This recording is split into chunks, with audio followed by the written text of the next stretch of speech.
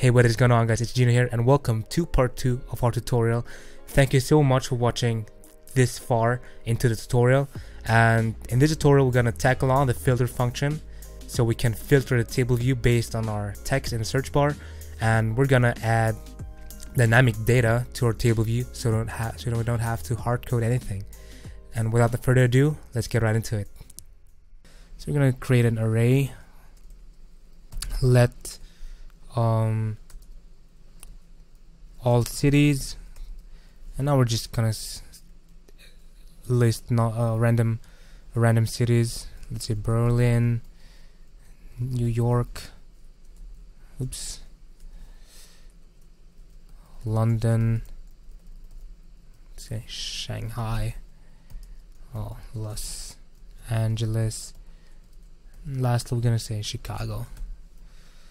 Okay, and instead of saying return 1, we just could say return all cities dot count, like so, and it is actually returning the count of all cities, which is 6. This is much better that way. And to set our text, like the text that we have here, we have to access every single index of our array, and we can do that by saying all cities with an index of index path or row, right? And when we run it, let's see how it turns out. It should show every single city, and it is showing every single city, right, like so. And if we type in whatever, it's still not filtering it according to our settings that we put in.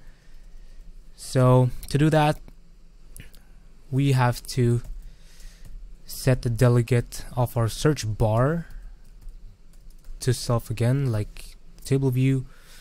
And this is why I did the lazy var instead of a let, because I needed it to be loaded when it is needed. And here I can extend it again to make it all more clear and better structured. And we're gonna say, hey, we want a search bar delegate here, and there is a function that we need which is called text did change, like so. And let's try printing the text, the search text, which is going to be the text that we type in. So when we look at the console, it's gonna print out every single text that we type in the search bar at the top. I'm gonna say hey, and as we can see, it is printing out every single character. Okay, that's great. Now we can actually start filtering it. So now we can use the filter function, and we can say, hey, all cities is going to be the same. It's going to be of value all cities dot filter, right? And here we can do whatever we want. We can say, hey, one moment.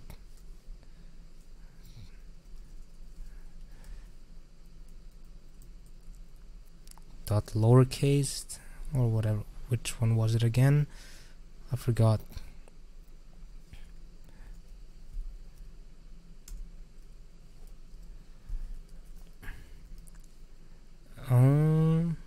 Right, okay, this is a let constant, and that is why we are not seeing any change to our code. And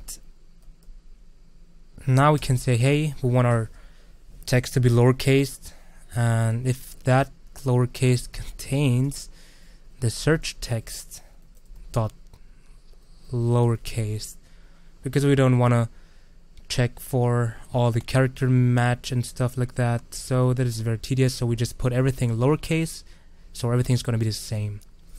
Okay, now when we run it, actually I forgot one thing. We have to reload our table view, or else the changes won't be shown. So we're gonna say TableView.reload data like that, and now our changes are going to be presented in our table view.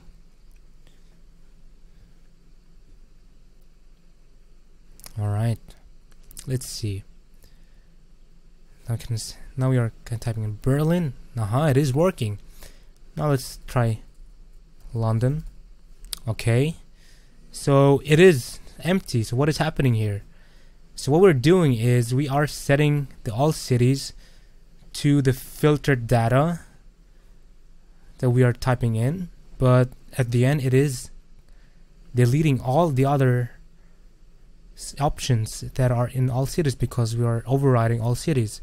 So what I'm saying is we need a second array, which is going to be var filtered cities, and we are going to set all the filtered cities into the filtered cities array and not override all cities. And to do that, we just have to call filtered cities, right? And we need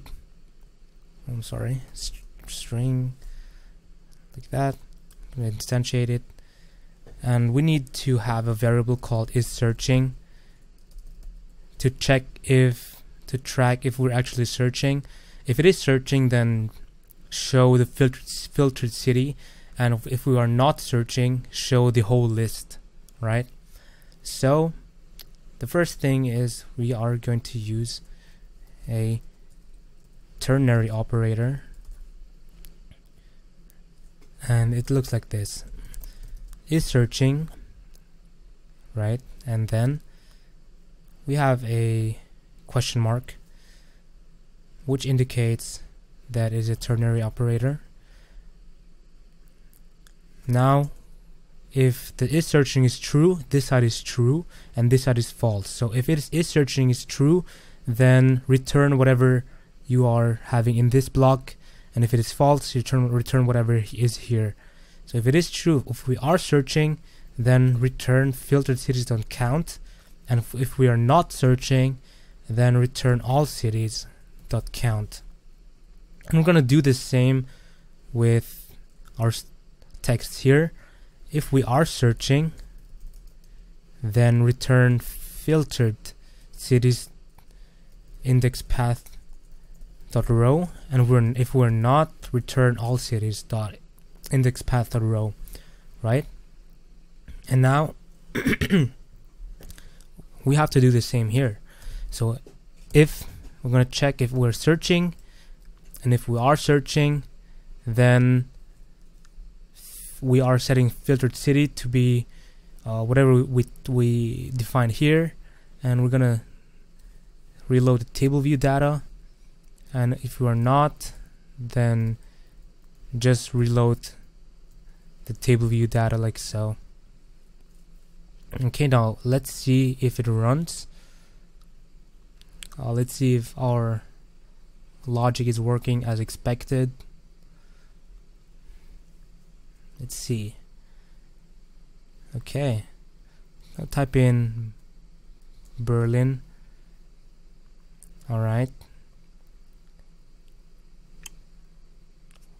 Okay, we've got a little problem here. Right, because we are searching, we'd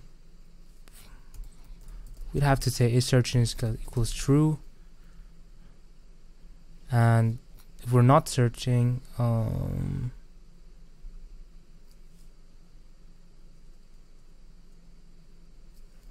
okay, we've got a little error here. I'm not going to edit it out because I do errors myself. So if search text is empty, then is searching equals false, and now we just want to reload our table view data. Else, if it is not empty, then is searching equals true, and we're gonna say filtered cities equals all cities dot filter. I should have copied it, but it's alright.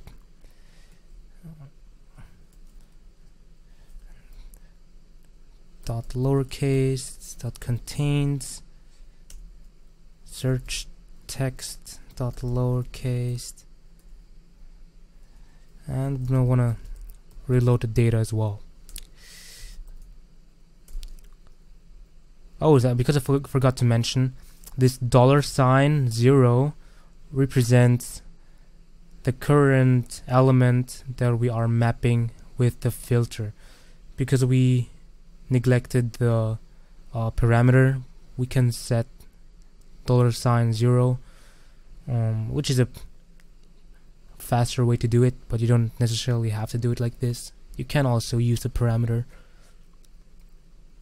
Okay, now we are setting this is searching and to true or false, and now it should work. Alright, we got Berlin. We delete everything. It is still here. Now we can type New York. It's still here.